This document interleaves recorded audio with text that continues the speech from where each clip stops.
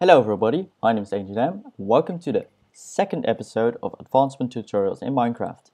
Last episode we created this nether folder, in Advancements in our saves folder. And if you don't understand anything what I'm saying right now, you should check episode 0 and 1. And watch those and you'll see what I'm doing right now. And you'll totally understand because we're just proceeding, or we're just continuing from where we ended off last time. So yeah, we have a nether folder where we have the root.json and this thing we just copied in, and we changed the parent of so it actually connects. And so that's what we're going to do in this episode. We're going to make actual more connections, and we're going to change the background to something completely different and show you some more advancements. Yeah, how about that? Anyway, so we're not going to touch the root.json anymore after we're going to change the background. So it's really easy if we read this. So we're going to the root folder of the Minecraft resource pack, which is the default resource pack, which we extracted from the JSON file in episode 0. So check that out. We're just going to the default resource pack, assets, Minecraft, there we are. And we can see Minecraft. That's the this folder we're in right now. Textures, GUI, advancements, backgrounds, nether.png, and this one was already in there. But if you want to make your custom background, so if you want to actually make a custom background, because we're not loading this resource pack anywhere, it's loaded with the game. So if we want to use some textures, we can just simply go into textures and then into blocks and find a cool texture. So instead of the nether.png, it's a little bit, busy. We want to still something nether related, but we don't want it so busy. So we're just going to do nether brick red.png. So just copy that name real quick and put it over here. And it's not in the backgrounds folder. It's in the blocks folder, which is in the textures folder. So after textures, we go to blocks and not to GUI, backgrounds, blah, blah, blah. We go to blocks. So textures, blocks, and then red netherbrick.png, which we can find over here, anywhere, red netherbrick.png. And so if this path is exactly the same from the Minecraft folder on, we can just use that custom texture. And so if we want to use a resource pack, we can use a resource pack that changes the texture blocks and this thing. It will also change the background over here according to the resource pack.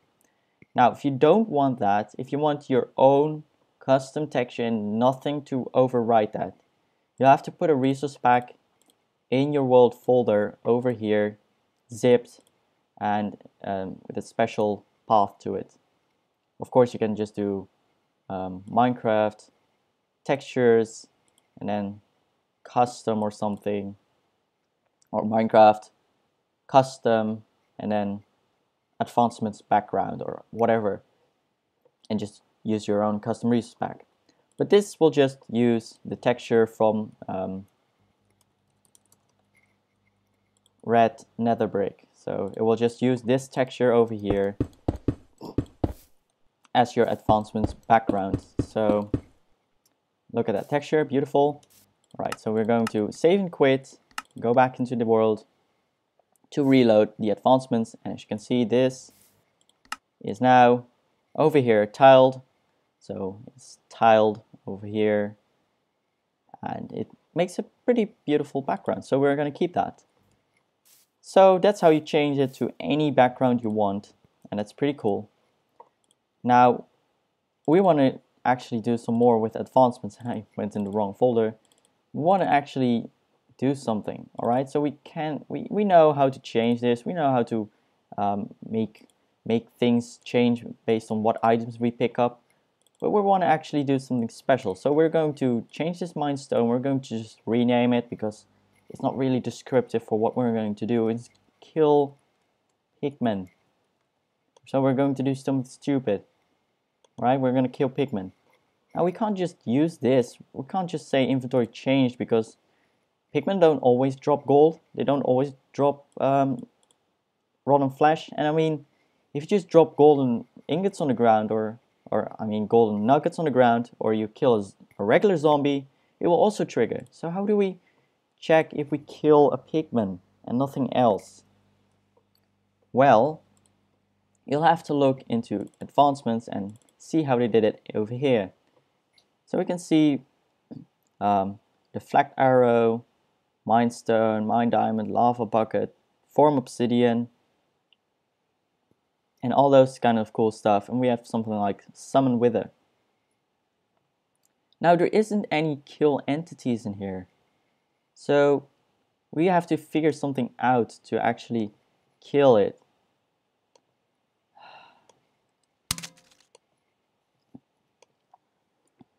So as you can see, we have conditions, entity. So what if we just fiddle around with this and we don't use summoned entity, but we used killed entity? Does that actually work? I'm just going to experiment here on camera. So if it doesn't work, it's all wasted. We're just going to use this condition. Conditions entity type wither is going to be let's do something easy right now. Zombie. We're just going to kill a zombie, alright? So kill zombie pigman. So we're just going to kill zombie pigman, and it's an icon. It's going to be rotten flesh or gold and sword. So we're just going to do a golden sword. And we're going to put it in story nether root. That's the parent. So after we get quartz, we're going to kill a zombie pigman, and we're going to change this to kill zpig. Alright? So we're just going to check for a zombie yet because I don't know the actual name of a zombie pigman. So we're just going to test it with zombie. So we're just going into our save and quit title, go into the advancements and actually see if it works. And if we look in here, it's gone. It doesn't even show up. And that means we made an error in our JSON file. And that's because I told you it doesn't actually exist. So we can't use this. We can't actually check if entities are killed yet. Unfortunate for us. But we'll have to figure out something else. So instead of this, what we're just going to do is we'll just kill this idea. We're just going to kill ourselves in lava. Kill yourself in lava. Let's make that a little bit friendlier. Fall in lava. So yeah, that turned out really bad for us. We're just going to fall in lava. So we're just going to Minecraft lava buckets. So we're just going to fall in lava. Or actually bone. Why not? I mean, your bones will burn anyway in lava, but we're just going to rename the criteria to fall in lava. That's the craziest thing in the world. And we're just going to trigger it by something else. So we're going to look in our story and we can see enter the nether. What happens when we do that? Okay, so the criteria enter nether portal, trigger by Minecraft enter block. Hey, now that does exist, so we can put it in.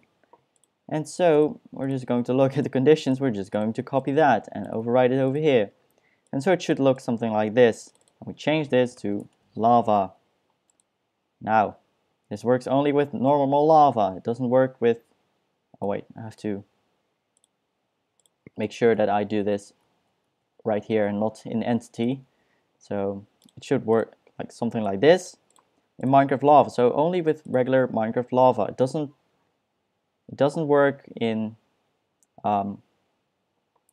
flowing lava. So we'll teach you how to check for multiple things at once, but we'll keep it simple and just take lava. And so we have to go into lava and that will happen. So we just rename this real quick so it doesn't kill pigmen because that feature doesn't exist yet. Lava, or a little bit more descriptive, fall in lava.json. And now when we quit the game or quit the world and relog, we can see in the advancements tab, fall in lava. Yay! So how do we get this achievement? Well, you have to fall in lava. We don't need to die, we just have to fall in lava. And so we're doing our stuff and oh no, we fell in lava, and it's like, oh no. Well, look what happened. Hey, we fell in lava. So yeah. That works. Cool. And we also have this advancement for Minecraft, but we are not looking at that. So yeah, in this episode, to quickly recap, what we did was we were checking out how to change our background to something completely different in a completely different folder and how to change that and to have control over that. And we also looked in how can we change this to something that is not based on checking items in our inventory, and that's basically enter a block, Minecraft lava. And so you have our own custom advancement for that. To see all the triggers that are currently available, because I also showed you that it will not work with Minecraft kill entity because that's not an available trigger. It doesn't exist yet of this episode, at least in this current time that I'm recording this. So I showed you that you can't just make up random things. You actually have to, it actually has to exist, and you can just put it in. I showed you that it doesn't show up if you made an error. So that's the lesson you learn. This is a different trigger, and all those triggers are actually on the wiki. I put those there. Yeah, I put those there. And yeah, I actually did, to emphasize that I actually contributed to the wiki because nobody else did, and I had to do it again.